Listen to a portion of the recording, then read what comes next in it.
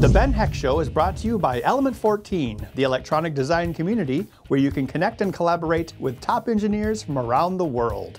Join now at element14.com. Hello and welcome back to the Ben Heck Show. Karen, what are we going to do in today's episode? I have an idea. Look what I found. It's the new Xbox One S. Ooh. Can we take it apart? Can we take it apart? Of course we're going to take it apart. So this just came out. It is the new version of the Xbox One called the S for Slim. It's supposed to be a lot smaller than the original Xbox One, which was enormous. So can we take it apart now? Yeah, so in today's episode, we're going to do a teardown on this, see what's inside, and then talk about what's different between it and the older Xbox One. And then, of course, think about cool things we could do with the guts in a future episode. Sweet. Let's get started. Amazing hacks. Where are my dragons? Inspired designs. Oh, look, I knocked some hot glue loose. Regrettable acting. I want to live in a world with Star Wars again! Each week, Element 14's The Ben Heck Show brings you innovative projects using electronics, engineering, and more.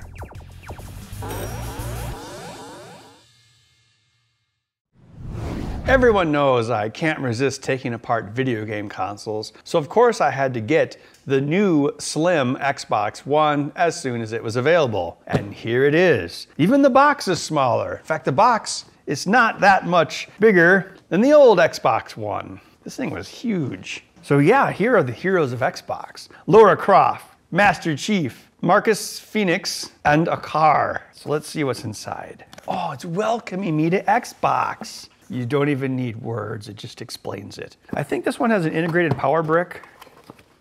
That's the rumor at least. Okay, AC cable. Oh, comes with an HDMI cable. Yeah, I guess HDMI cables are pretty common now. They used to be pretty rare. It's like, oh no, you don't get one. That would cost extra money. I guess that's long enough. Oh yeah, I think this has a slightly redesigned controller too, which is good to know because we make those accessibility controllers, so every time they change it, we have to accommodate for it. Gotta admire these big companies, they have the money, like, oh, let's just change the mold. Let's change the mold again. Yeah, you have unlimited money. Everyone watching is like, we don't care about the controller, we just want to see the console. Well, I care about the controller.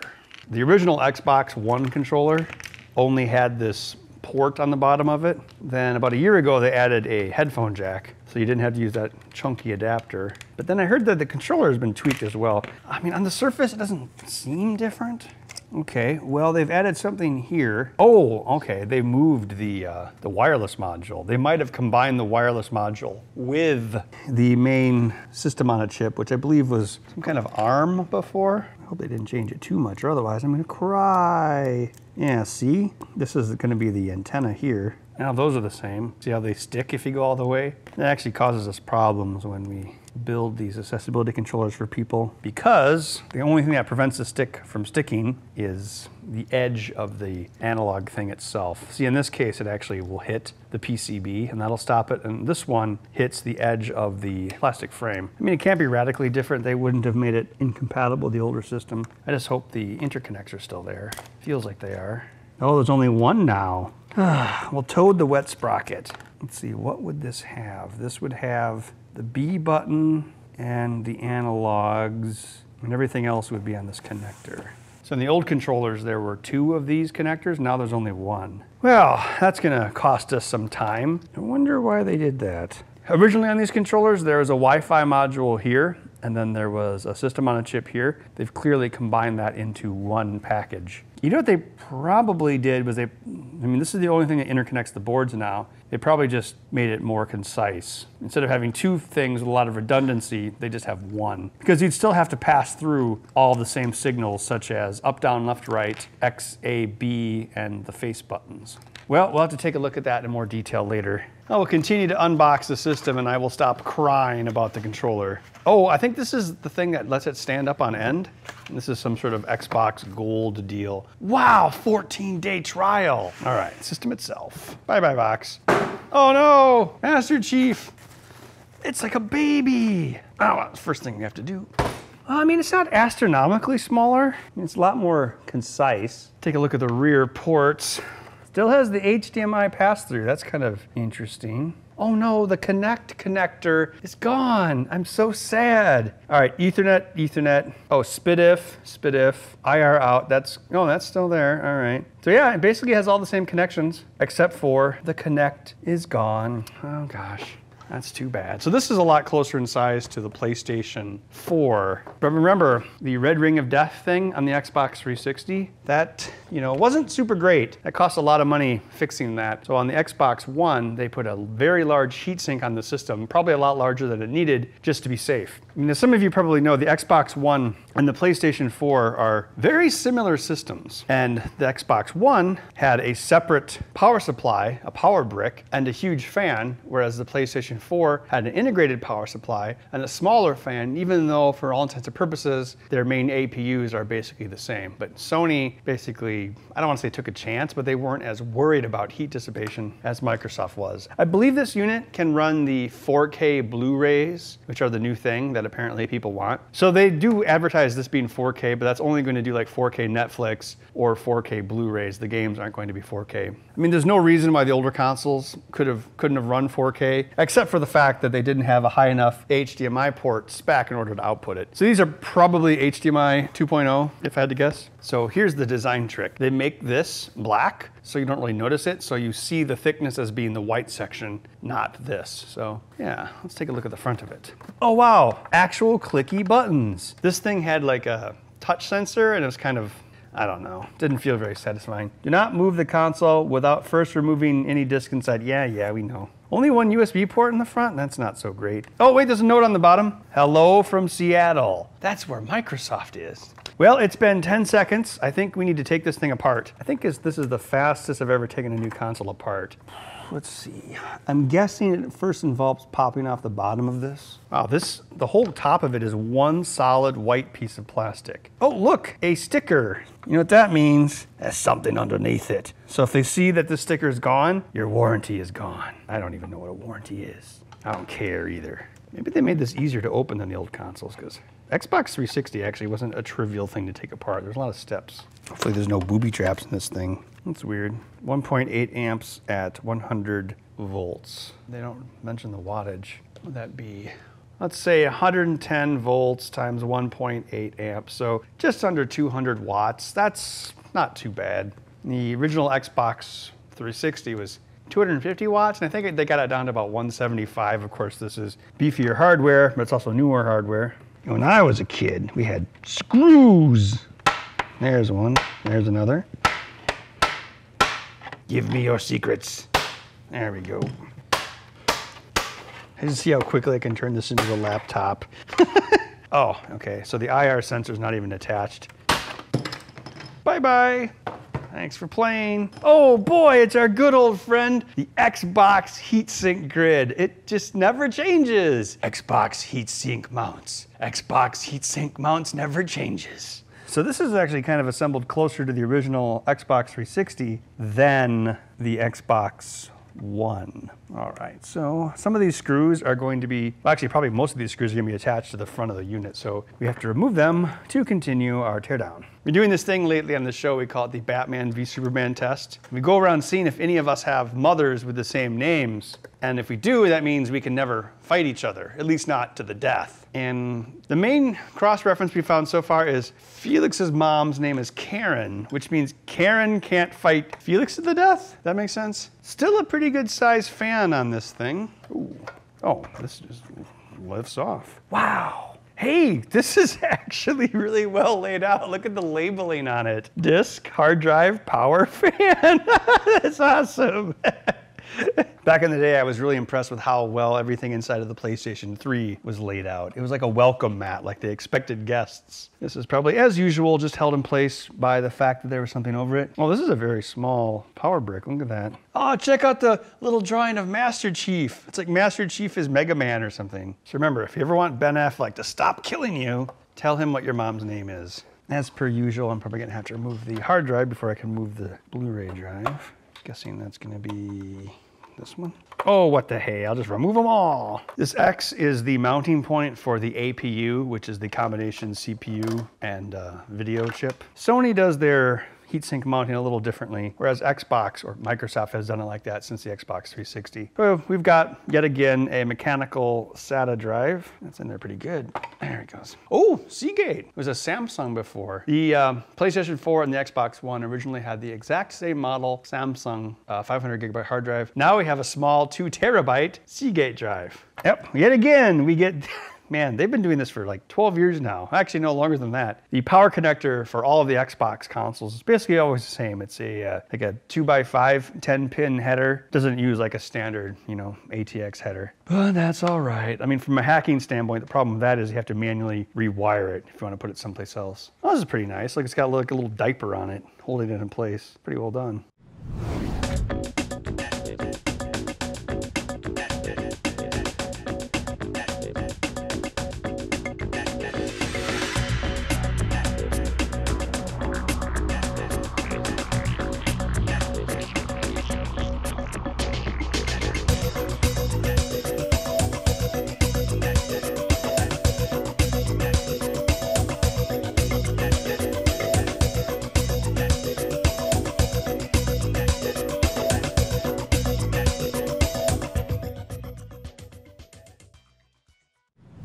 All right, let's see where we are before we go too much further here. This is going to be your north bridge that controls all the peripherals and the video. See how it goes back here to the ports. This is going to be the wireless module, which is once again connected as a separate part. Oh, probably because they have to have it outside of the RF shielding. See how it's not in the cage? See that? Because otherwise it couldn't get the signal out. That's why, you know, even if your cell phone is, you know, completely aluminum, there's going to be a little bit of it that is not metal so the signal can get out. Internal power supply. I like how everything's labeled. That's pretty self-contained. See if we could fire that up on its own. We'll take a look inside this too.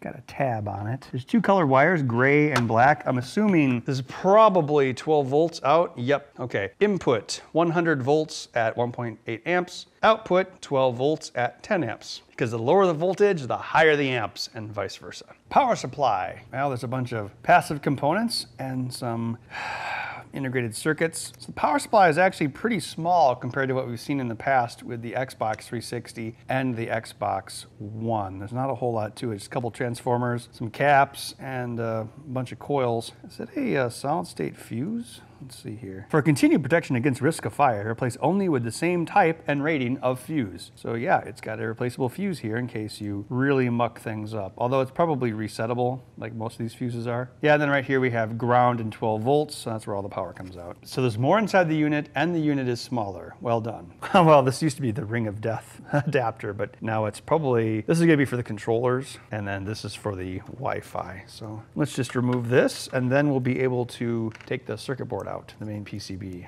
Oh, that's weird. A non-populated integrated circuit. Actually, a couple things are missing. Guess they just built it in somewhere else.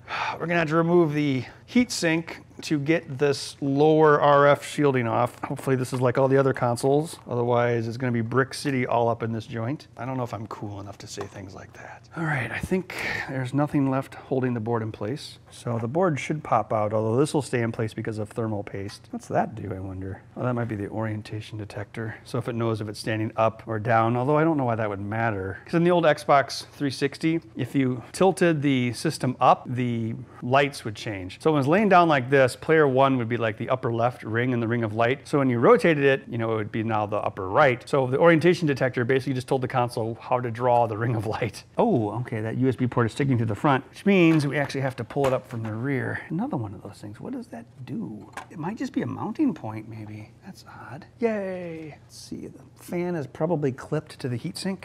Yes. Oh, it's our old friend, the X-clamp. Hello, X-clamp, my old friend. I've come to remove you again. There it is, APU at the heart of the Xbox One. So this is a combination graphics and CPU. And if you notice, it's going to all of the RAM. It's all on the top. So let's see how many we have here. 1, 2, 3, 4, 5, 6, 7, 8, 9, 10, 11, 12, 13, 14, 15, 16. Okay, so it's going to be 16 512 megabyte RAMs, which would be a total of 8 gigs. Guess we could look up the part number if we wanted. If you notice on the board here, see all the squiggly lines between the RAM and the chip? They do that so all of the RAM have the same access time. It actually takes the electrons a little bit longer to go down these paths than it does with other paths because, you know, the RAM is spaced out from the CPU. So they actually do that on purpose to make sure that everything is equal. This heatsink is way, way, way, way smaller than what was in the original Xbox One. Again, Microsoft is like, okay, this thing isn't overheating. Now we can save some money. The fan makes it look big, but it's quite flat. Also, they didn't have heat pipes before. That's what these are. They basically help the heat flow from this point to the outer points. It was basically a really thick aluminum heatsink and had a solid copper core. The copper core went right down into the chip and came up all the way through the heatsink, and then it radiated out into the aluminum, well actually, steel heatsink. And that probably cost a lot of money. But again, it was cheaper than having your console overheat and having to send people a replacement console. Well, I noticed that when I did the teardown on the PlayStation 4, the heatsink was about half the size of the heatsink on the Xbox One, even though they're basically the same thing. I'm gonna clean up the APU so we can take a better look at it.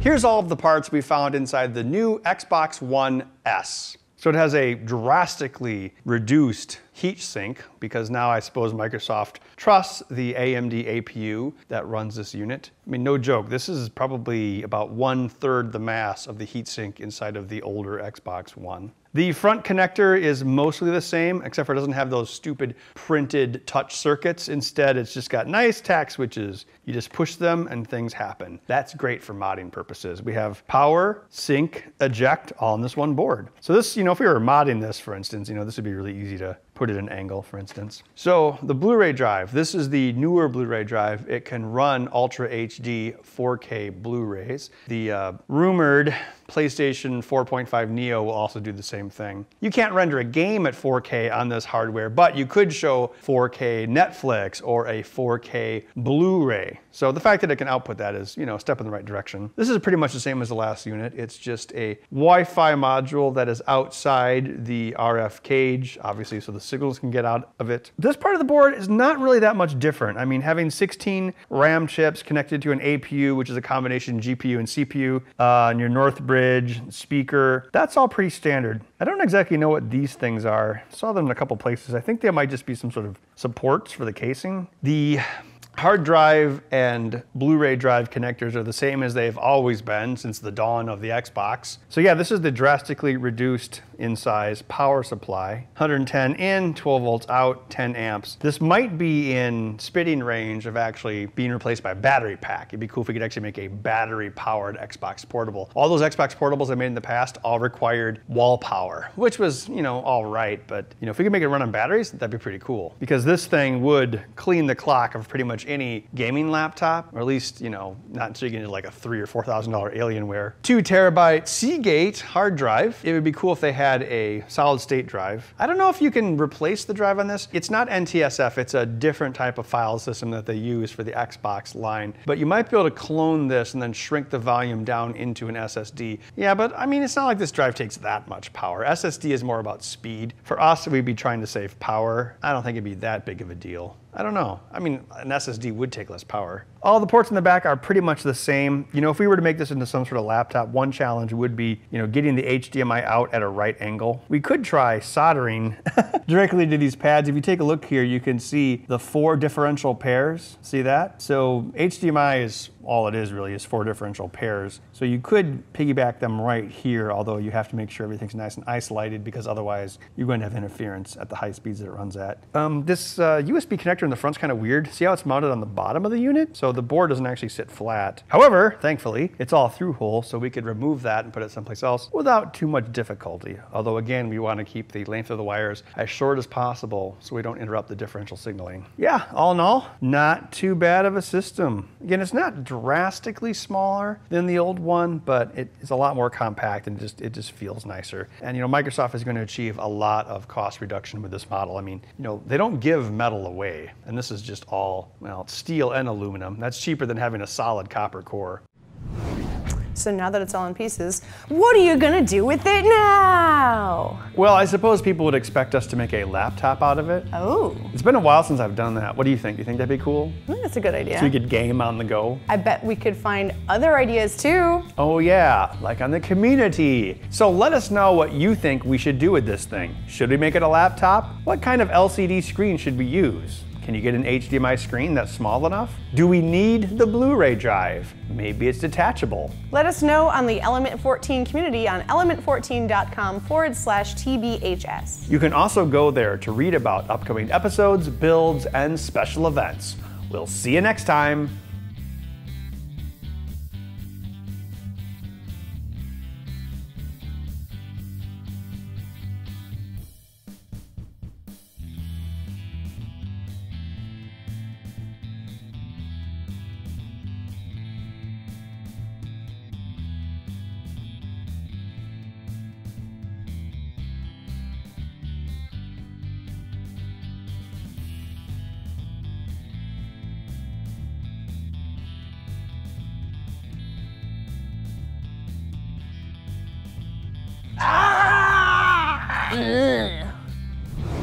The Ben Heck Show is brought to you by Element 14, the electronic design community where you can connect and collaborate with top engineers from around the world. Join now at element14.com.